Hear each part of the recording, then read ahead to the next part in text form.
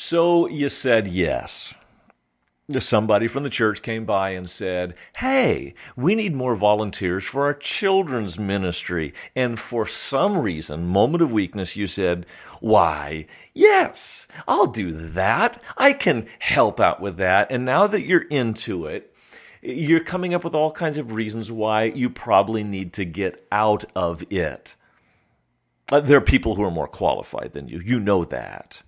You really don't have time for this. I mean, you've got bills to pay and jobs to do. And besides, there are other ministries that you would be more qualified for. Maybe that's what you're thinking. Or maybe you're just delighted with what's going on in the ministry and you're ready to keep at it. Wherever you are, let me just give you this word of encouragement. For those of you excited about what's going on, I have the same word of encouragement. For those of you that aren't sure that you can keep going on, here it is. Let me start with an interesting statistic. Did you know? Yeah, you probably did.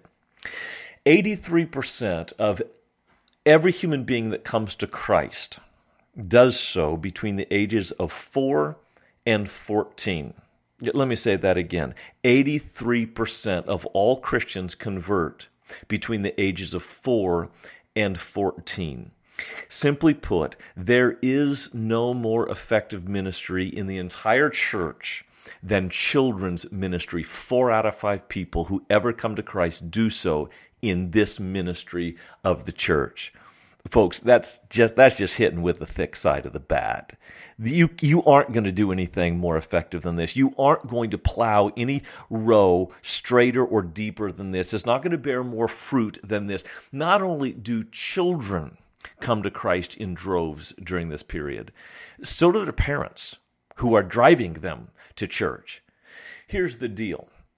Often young parents sense this need to be spiritual guides for their children's lives, but they aren't spiritually oriented themselves. They don't have church background. So it is during this time of young parenthood that they are most open to bringing their children to church, and during that season, 4 to 14, they have more interaction with Christians than they will ever have again in their lives. Not only does children's ministry reach children, children's ministry reaches the parents of children. Here's something else that Solomon discovered back in Proverbs 22:6. Train up a child in the way he should go, and even when he is old, he won't depart from it. Now, that's obviously a proverb, not a promise. So you can't say that every child that goes to Sunday school is going to die a believer.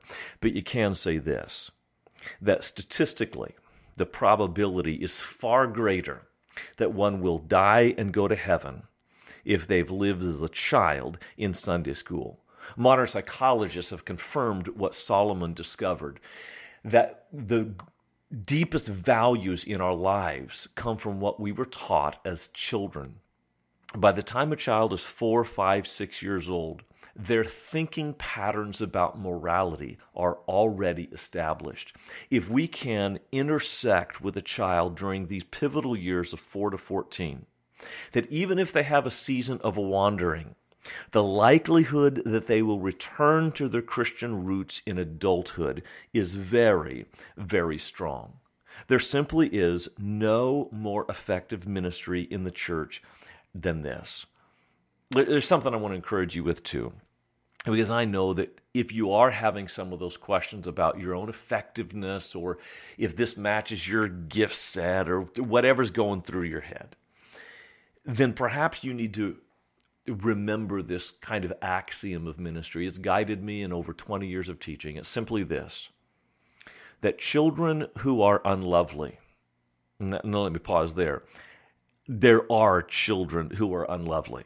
In fact, you can put names and faces to them. That little kid with ADD, that little girl who throws a tantrum, the one who gossips, the one who steals toys, the one who writes with permanent marker on the whiteboard. They're everywhere. Back to the rule of life. Children who are unlovely are not unlovely because they're unlovable, but because they're unloved. Let me say it again.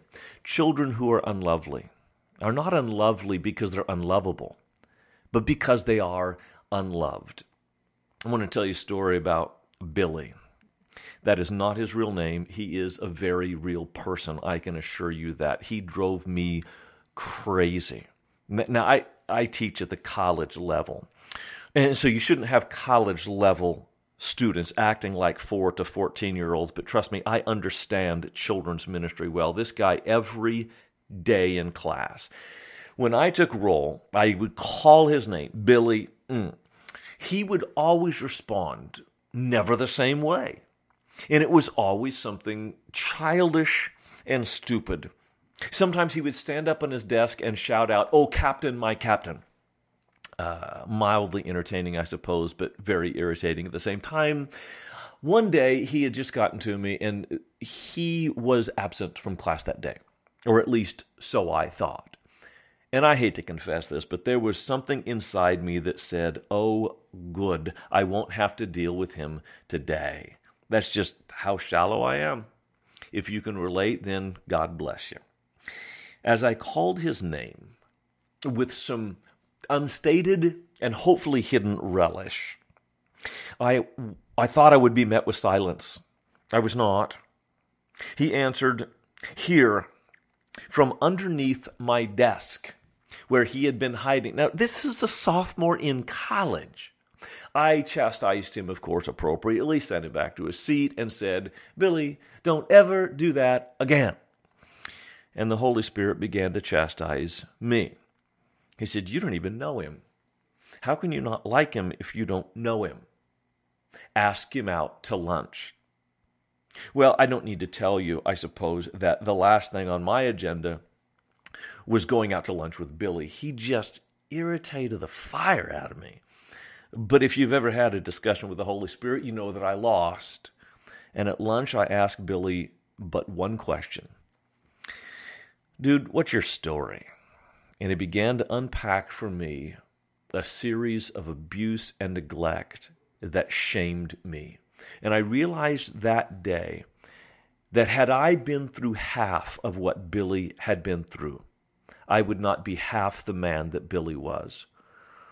And the Lord taught me that day. People are not unlovely because they're unlovable, but because they're unloved. Look, there's no magic ending to Billy's life. He struggled through college. He did get his degree. I got to meet his parents at graduation. Oh, my word. I'm not saying that loving somebody is a magic fix, but for me it went a whole long way to loving this student that really needed my love. And if you have some students that are unlovely, they are the most important ones in your class. Or perhaps I should better say it this way. If you have unlovely students, to them, you are the most important person in their life. If you can but love them when nobody else does, you can make a permanent change. And that, my friends, is hitting with the thick end of the bat. Let me pray with you. Lord, we have this incredible opportunity to invest in people's lives at pivotal moments, at key junctures. And for everyone hearing my voice right now, I pray that your Holy Spirit would empower them to teach the gospel to the least and the lost, the most vulnerable and the most receptive.